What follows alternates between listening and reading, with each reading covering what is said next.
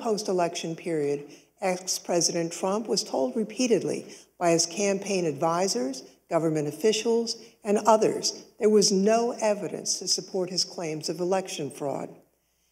Even since our last hearing, the Select Committee has obtained testimony from new witnesses who've come forward to tell us about their conversations with ex-President Trump on this topic. Here is one of his senior advisors, Hicks. The January 6th committee has revealed a video of the top aide to former President Trump, Hicks, discussing the conversations that happened with President Trump about the alleged election fraud. Trump has repeatedly claimed the election was stolen from him, despite no evidence to back up the ridiculous claim, and Hicks is simply one more witness providing testimony on how Trump was repeatedly told to stop with the election fraud claims and how he continued to allege despite copious amounts of advice against it.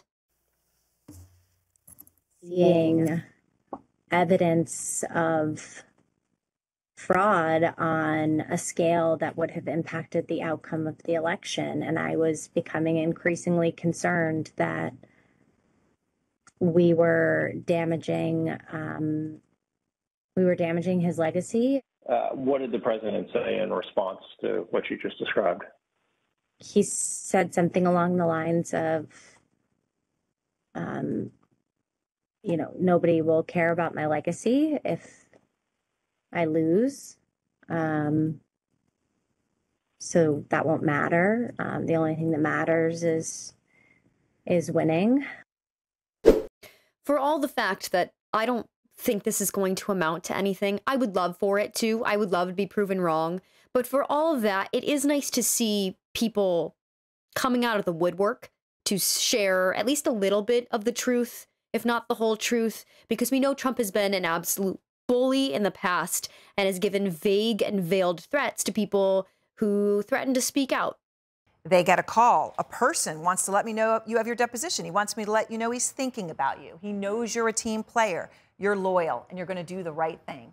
Is this the pressure that you experienced or others experienced? I did personally experience it because I disappeared. I, too, resigned that day. That is the kind of thing I think we can all agree that happened in the White House. To speak out, you don't do it. You don't do it. And it would be met with that kind of a veiled who got, bullied or talked to. But people are giving testimony now. And here's what the committee had to say after Hicks' statements. Despite all that, he continued to purposely and maliciously make false claims, sometimes within a day of being told that a particular claim was false and unsupported by the evidence. By the time the Electoral College met to cast its votes on December 14th, 2020, a number of President Trump's senior staff, cabinet officials, and members of his family were urging him to facilitate a peaceful transition to the incoming administration. He disregarded their advice, and he continued to claim publicly that the election had been stolen from him. We have so much evidence against this man that if it was literally anybody else, they'd be in prison right now. But he's not. He hasn't been. He's not yet. Like I said before, I don't have much hope that this is actually going to turn into something that he's actually going to be arrested for anything. One can hope. One can dream. And who knows? Maybe it will lead to something. Maybe I can be proven wrong. And you know what? At least we do have testimony. At least people are giving testimony. They are speaking the truth about what happened. And we have it down on paper. We have it down on video. And at least that's something. Thank you so much for watching. If you got something out of this video, please like and share it. Consider subscribing to The Breakdown on YouTube. And I will see you in the next video. Thank you.